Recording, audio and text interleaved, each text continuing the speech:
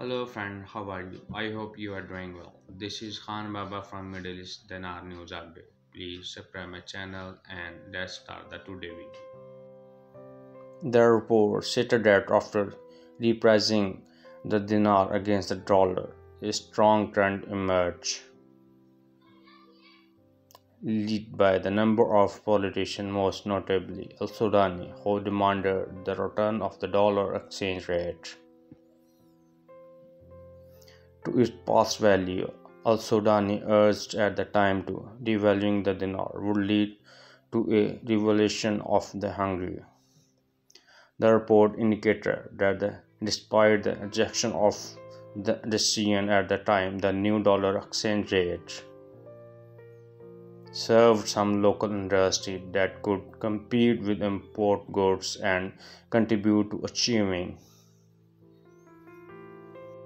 self-sufficiency. In the light of the situation, Iraq import declined from 20 billion in 2019 to 15 billion in 2021. Iraq export of the other community, excluding oil, also increasing by more than $400 million during the same year, reaching 4.6 billion from 3.8 billion in 2020. The governor of the central bank pointed out that the devaluation of the dinar added to the general state budget 23.5 trillion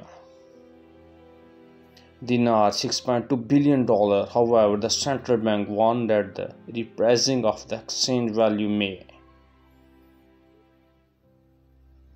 cause confusion in the market, threaten investment, and lead to economic recessions,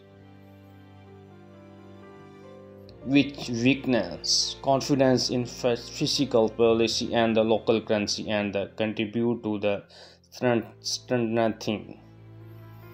As for the government financial advisor Mazhar Muhammad Saleh, he considered that it was possible to restore to the option of the gradual increasing the value of the dinar. The economist stressed that the Iraqi dinar should not bear the brunt of fiscal policy problem. Returning the dinar to its past exchange rate against the dollar is possible hope for the best in future, because that will deplete reserve and constitute a burden on the public finance of more than 16 billion.